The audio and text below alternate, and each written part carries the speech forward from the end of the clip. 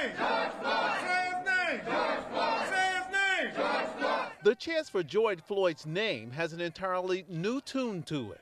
I feel relieved today.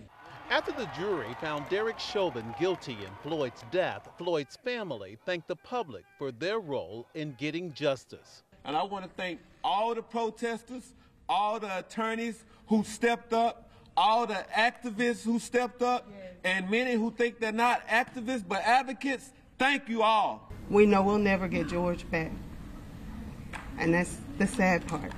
But we are fighting, and we're going to continue to fight. Grateful for the people in this world, for the support, the prayers, the love that was shown. Words from the Floyd family followed celebrations in the streets.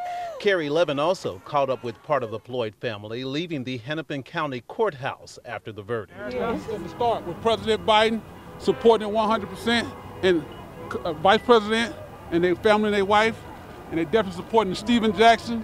Starting, yes, they're going to change the world.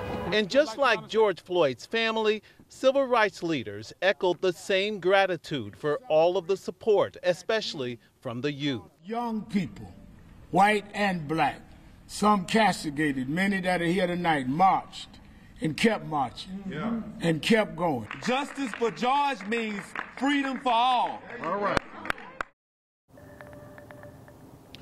In order to reach that freedom from all, Floyd's family calls the much-desired guilty verdicts just the first step towards police reform in the Twin Cities and across the country.